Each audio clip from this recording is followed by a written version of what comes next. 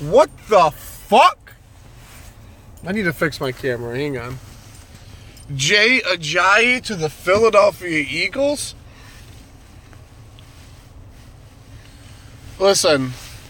Okay.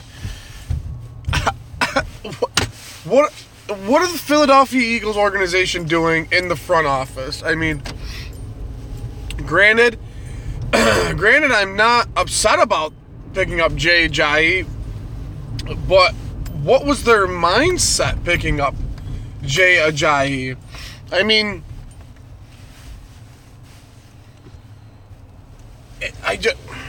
I'm so confused on why we picked up a running back for the trade deadline when we have fucking 6 on our roster. We have LeGarrette Blount, Wendell Smallwood, Corey Clement, Darren Sproles, Kenyon Barner, Donald Pumphrey on the IR. That makes 7 running backs that we have.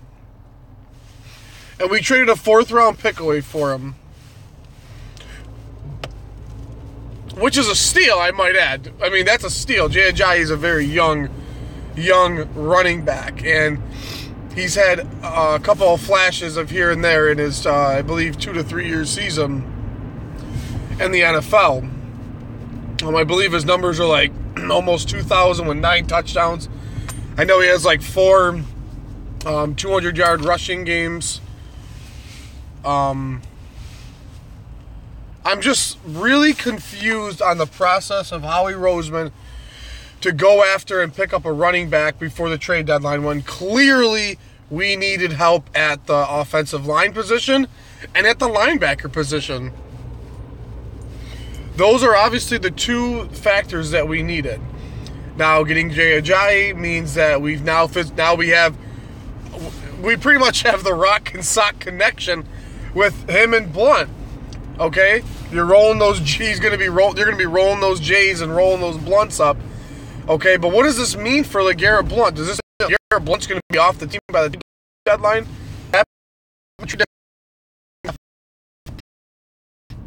It's in a half hour, the trade deadline, so I don't know what's gonna happen. I don't know if that means that we're gonna dump our whole fucking team because at this point, I mean, if we traded for Ajayi, he is our number 1 running back. I mean, it's honestly as simple as that. He's going to be the guy that gets the blunt of the ball. Because I don't know. I don't know. I'm very excited. I don't understand the situation, but it's probably because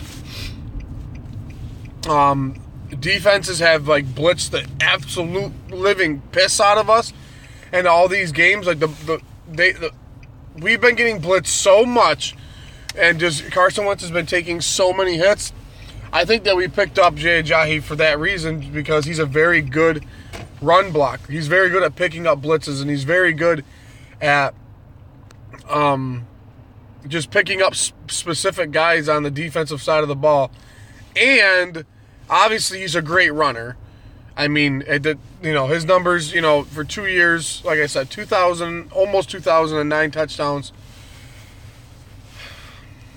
I guess you just have to trust the process, Howie.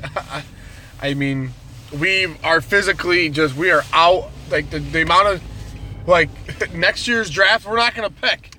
We're not going to pick next year's draft at this point. I mean, we don't have second, third. We don't have a second or third round pick. We'll probably end up losing our first round pick for something at this point.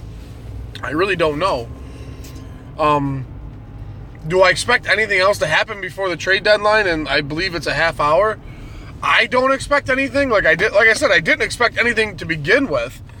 I didn't expect us to get Ajayi for a 4th-round pick from the Dolphins.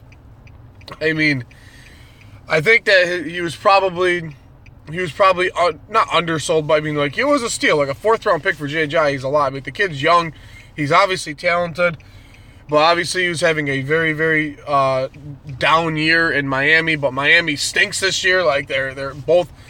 Once Tannehill went down, that offense was horrible. Even with Adam Gase as their head coach, the offensive line's horrible. They can't control the ball, and it sucks because they have so many good.